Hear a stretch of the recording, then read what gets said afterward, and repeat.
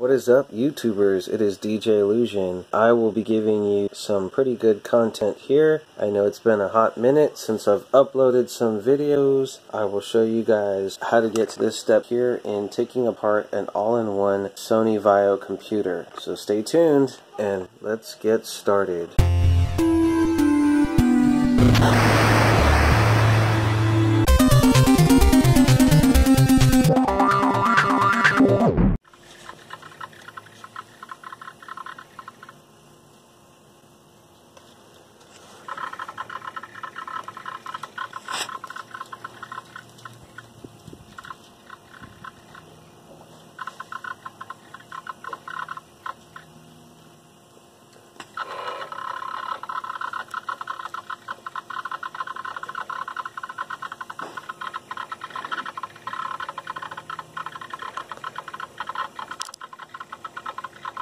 It is DJ Illusion, and I'll show you guys how to fix a bad fan in your Sony Vaio model VPCL231FX. In order to remove this stand you see here, it is held in by 4 Phillips screws, so you will need a Phillips screwdriver to remove these 4 screws here.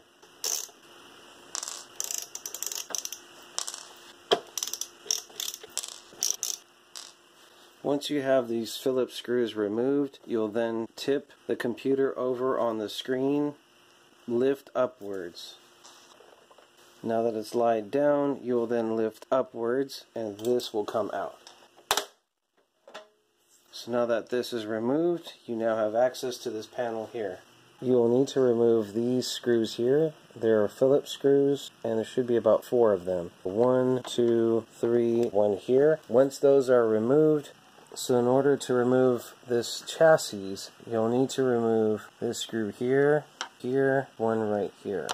That should take care of this plastic chassis. Now for the next step, have some sort of credit card such as these, then wedge the actual card itself inside, and there's like some retaining clips. This card will touch and release them. You should be able to pry apart the chassis.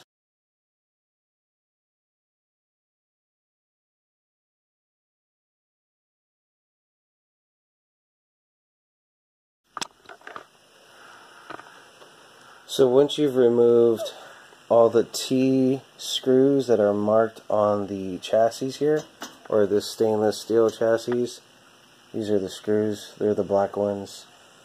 There are some other type of screws as well, but once you have them removed, you should then have access to the board. Everything you need to do in terms of processor upgrade would be right here. Your memory upgrade would happen right here, and the most that this does support is 8 gigabytes. Unfortunately, the system does not recognize more than 8 gigs. This might be a bad, oh yeah, this thing is bad, the bearings. I'll try my best to clean this out. If in fact it's no good, we'll have to just swap it. And there is a nice close-up of the fan itself that is causing the problems with the noise. Since this fan was making noise, I went ahead and took it apart and gave it a good cleaning. And what I used to clean was some Q-tips soaked with some isopropyl alcohol. I'm not sure if this is going to actually work or fix the problem with this fan making a lot of noise. If it doesn't, the next step is buy a replacement fan. And how I got this fan apart, or the propeller, was simply pull. Once you pull it out, it comes right out. Inside here was really filthy. I am not sure again if this is going to fix the noisy fan problem, but I'm hoping it does. Well, it doesn't seem to make as much noise when I spin it, so that's good. Moment of truth. We're going to turn this on for the first time. Power button's right here. See if we can hear the fan. The fan's running pretty good. It does look like we're in business. No more grinding fan noise. Just a noisy, bald Vietnamese swimming in that pool over there. But aside from that, yeah, this thing is good. So the computer is in standby mode. Fan is going. but no more audible grinding noise from before. So that is how you fix your Sony Vaio VPC-L231FX. Now this could apply to other all-in-one touchscreens. I want to thank you guys again for watching this video. Feel free to subscribe, leave your comment below, and make sure you give this a thumbs up. Feel free to share this video as well.